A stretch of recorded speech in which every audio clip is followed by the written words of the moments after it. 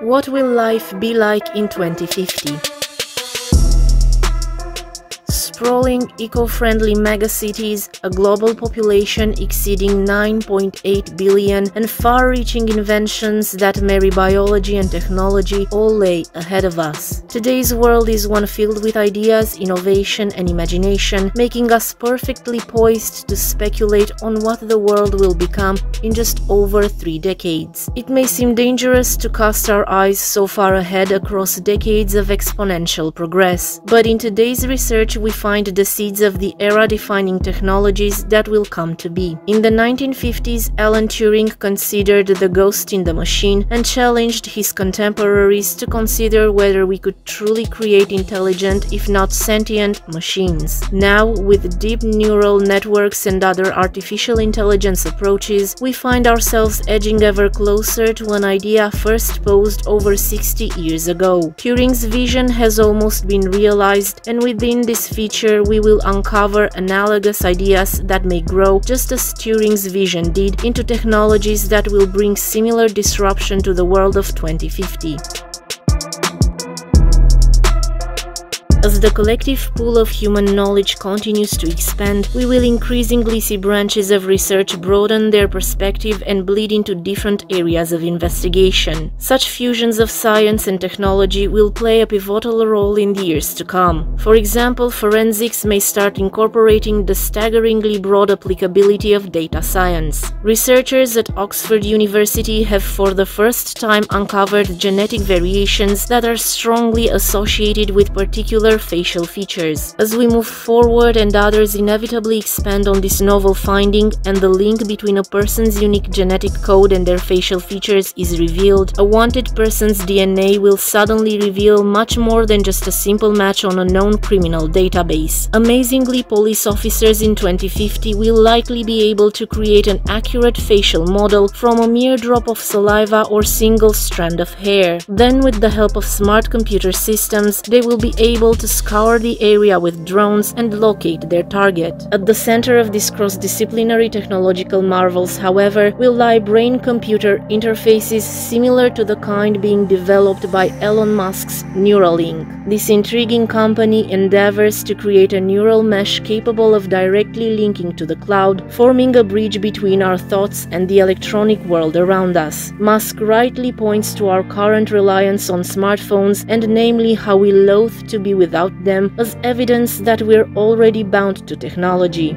But in 2050, this connection will have deepened to the extent that we will have access to implants that form a neural interface around the outside of our brains. For those equipped with such technology, information from the web will be directly delivered to their thoughts on a moment's notice, much to the chagrin of pub quiz runners. Electronic devices will be controlled just by thought, and people will be able to enjoy consensual telepathy. This may seem the product of sorcery, but in 2050, when technology will be even more integral and abundant than it is today, interfaces that permit easier interactions with our creations will become hugely advantageous. The medical applications of this technology are also worthy of mention, as those with brain and other central nervous system injuries will be able to utilize this technology to circumvent severed connections via the cloud. As a result, communications between the brain and limb will be restored, and those who are severely paralyzed will be able to more easily interact with the outside world. The places we inhabit will also have transformed by 2050. For those who live in rural areas, more land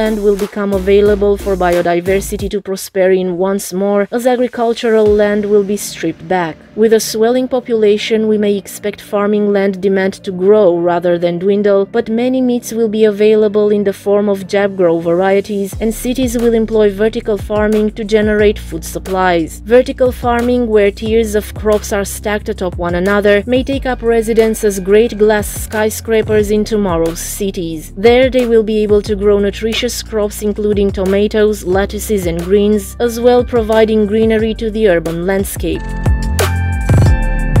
Many nations throughout the world are committed to cutting down their carbon footprint in the coming decades, with the hope that by 2050 it will be significantly reduced. A vital part of this vision includes an increased reliance on batteries and other electronics, which will be key for renewable energies and emission-free electric cars. But mining enough precious metals to meet the ever-growing demand represents a serious hurdle. One undesirable answer to this problem is to employ deep-sea mining that targets hydrothermal vents. These are known to be rich in metal deposits but are truly remarkable oases of life and may even be where life began, so a better alternative is needed. This will come in the form of off-world mining on local asteroids, as well as our closest companion, the Moon. Mining the Moon holds great promise thanks to its deposits of helium-3, an isotope ejected from the Sun that will eventually be used as fuel in nuclear fusion reactors. With robot workers and giant 3D printers to create infrastructure, off-world mining will be able to provide us with a continuous supply of precious and much-needed resources. Smaller-scale vertical farms may also be affixed to the sides of older buildings, providing cleaner air and extra food sources.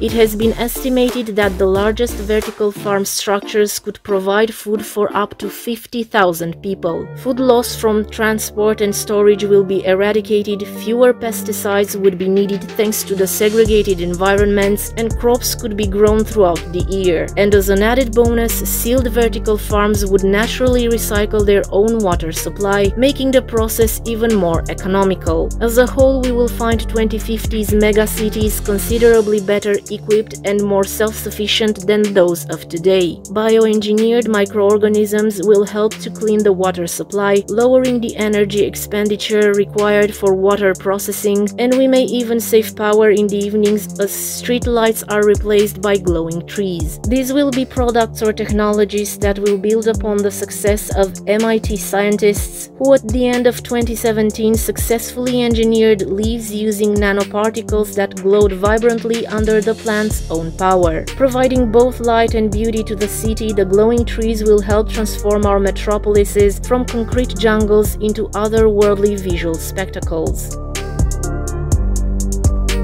Some of the ideas we have visited thus far in this feature have been likely, some a little more speculative and others wishful, but one thing that companies the world over are barreling toward is autonomous systems. A world dominated by self-acting machines seems to be etched into our destiny, as every year we uncover greater possibilities and achieve new milestones, some of which have come decades before their predicted time.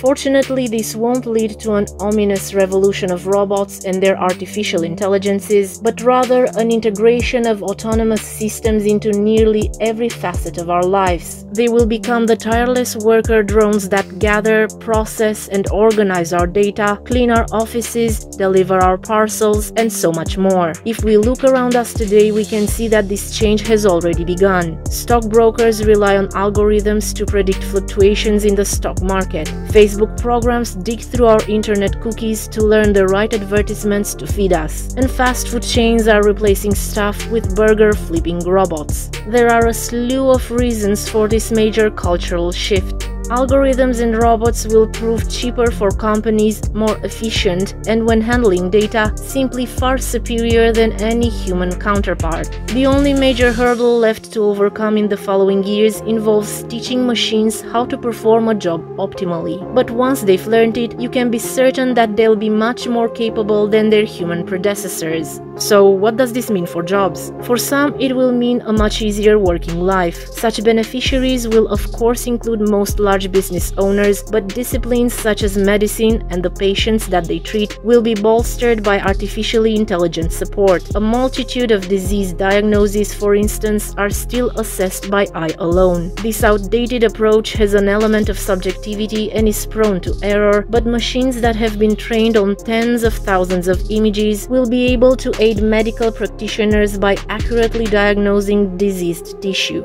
An aging population can be a fearful prospect for future generations due to the economic pressures of having to provide and care for a considerable portion of a country's citizens. But what if old didn't have to mean infirm? What if we could prevent the effects of aging and keep people fitter and healthier for longer? A reality such as this one should be in effect by 2050 with the help of revolutionary regenerative technologies such as telomere extension. Telomeres are essentially the caps on the ends of our chromosomes, made up of long strings of basic genetic building blocks that are slightly shortened every time a cell divides. When the telomere is gone, the cell can no longer properly replicate and instead it dies. In a way, telomeres represent our natural lifespans, and with recent progress, researchers have shown that extending telomeres with the help of proteins can restore cell division and prolong life. So for someone born in 2050, age-related issues including hair loss, compromised bone marrow, and heightened cancer susceptibility will be a problem from another century. Yet for many other careers, machinated workers will simply offer a favorable alternative to human employees. One study estimated that certain sectors could see up to 50% of jobs being handed over to robots, and all by 2030, and we can be certain that the following 2 decades will see machines grow exponentially more capable, and many other careers